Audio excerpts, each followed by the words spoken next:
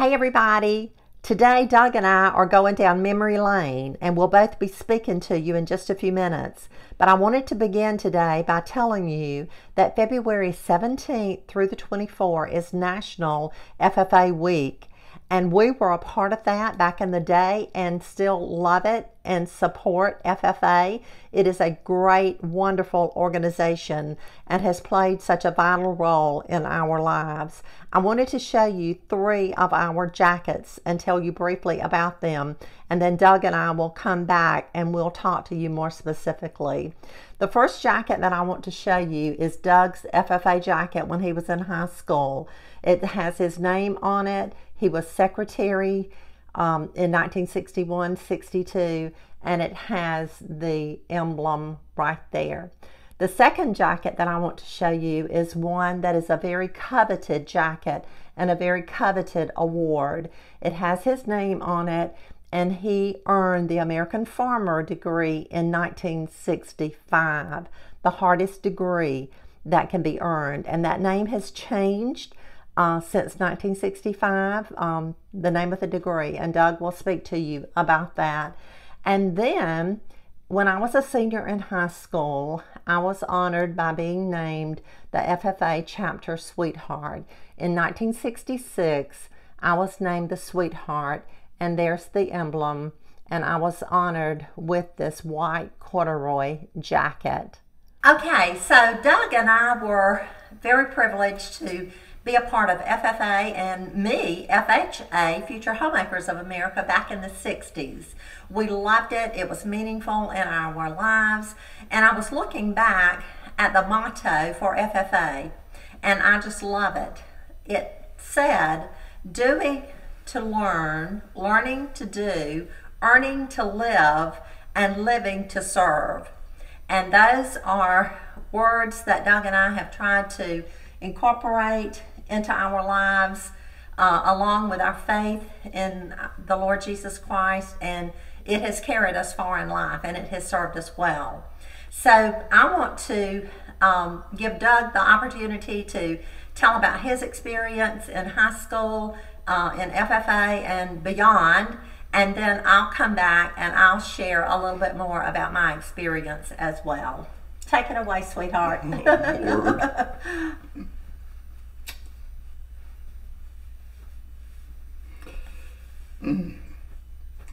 Needless to say, I get emotional when I think about our experience with the Future Farmers of America.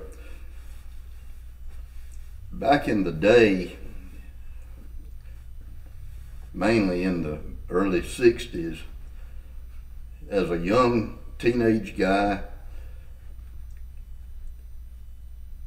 something about the Future Farmers of America really resonated with me. I was born and raised on a farm and really enjoyed the outdoor life. As the original FFA creed emphasized, the outdoor life was the life that really everybody wanted to live. And I certainly had a passion for it. And I suppose that the reason that a lot of rural guys back in my day became a part of the FFA, it came through an ag class. As part of an ag class, it was a club and a good experience, a good time, good fellowship. And we really enjoyed, that aspect of it. But the longer I was in it, the more I realized how important it really was, and what it was trying to teach the young men. At that time, it was only boys and only farm boys. We were really an elite club in that respect. Now the FFA reaches out to boys and girls, and even goes back into middle school, which is not a bad thing. But there was so much to learn, and that was the the good part, the real good part about my experience was learning the many aspects of the FFA and what was being taught in our ag classes. It was very helpful, not so much for that period of time, but for our future. And we were learning then the things that we would need. We're still living. We're still living what we were taught and what we learned in those days. And my speaking is not as good as I wish that it were, but I learned to public speak in FFA, serving as an officer and being, a part of that experience. But the integrity part really lives on in my life today. This is my jacket from 1961-62 when I was serving as secretary of our chapter, and the one that I am most proud of is my American Farmer jacket. See the emblem on the back in Cairo, Georgia, our hometown. The American Farmer jacket in my day was very difficult to earn. Only 1 in 1,000 members was awarded this jacket. And the ratio is astonishing when you think about it. And I've gone back in my mind and tried to remember the members in my county that I knew that received this award, and I can count every one of them on one hand. So it was a great privilege to receive this award, and it came as a result of not one event or one project, but over my entire experience in the FFA. All of the projects, all of the records, all of the supervision that went into that, and it was a real experience.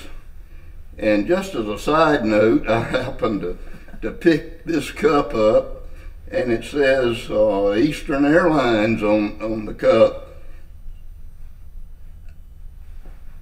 My first experience on a commercial airline flight was on an Eastern jet out of Atlanta to Kansas City, Missouri.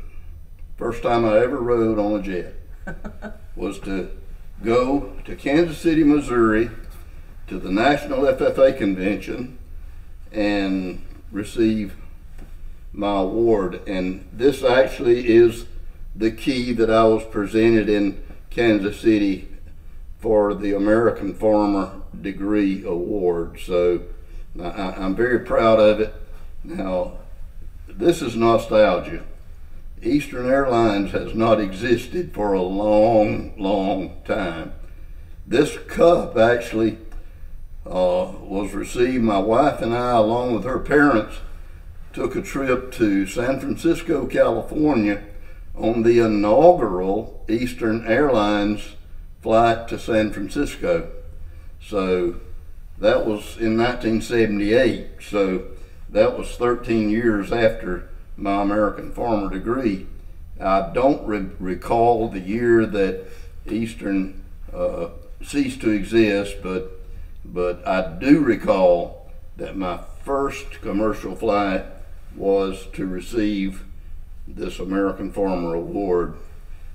So that was quite an experience, both the flight and especially receiving the award. So the blue and gold is precious.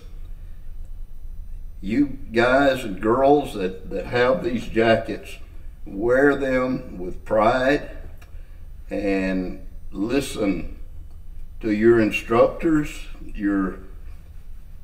any mentor you have in the FFA experience. Listen to them and learn and grow and become what the FFA really stands for. God bless you, and may your experiences be as precious as mine and Joyce's. And I want to show you something else also. Doug went to Kansas City, Missouri, and he and I were dating at that time when he received his American Farmer Award, and I was very proud of that. And this is a scarf that he brought his sweetheart. You can see it there. It says Vocational Agriculture, Kansas City, Missouri. And you can tell this is really, really old.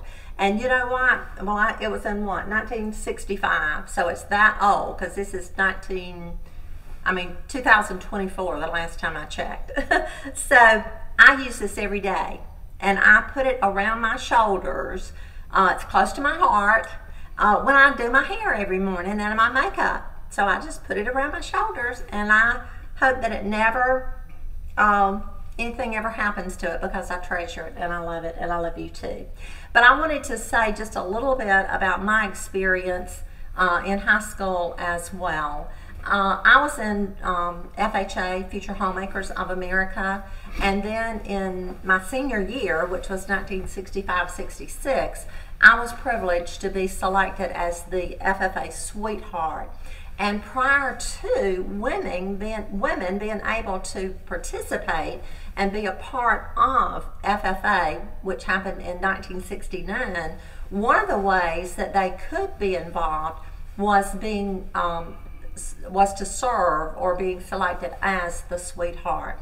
And being this FFA Sweetheart allowed me, as well as others back in that day, an opportunity to participate in activities and events that were held. I remember particularly the FFA annual banquet that was held at high school every year, and I got to help to coordinate that. And I also spoke. I got up before all of those people, and like Doug said, it just helped so much to develop so many talents, hidden talents that we didn't know that we had, and I'm grateful and I'm thankful for that.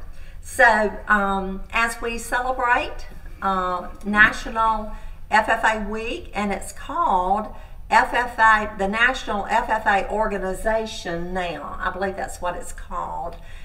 We salute all former and all current FFA members, and are thankful for you, and hope that you will just continue to grow as this organization continues to grow.